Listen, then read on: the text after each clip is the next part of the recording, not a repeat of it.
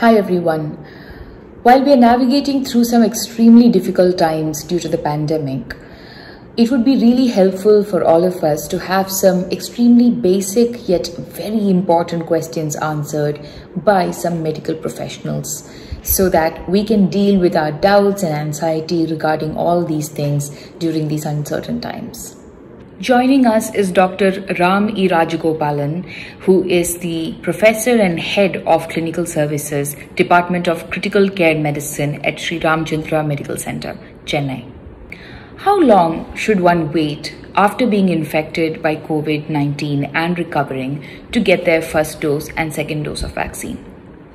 If you have had COVID or do develop COVID after the first vaccination, the recommendation is to postpone the subsequent vaccination by a period of 2 weeks.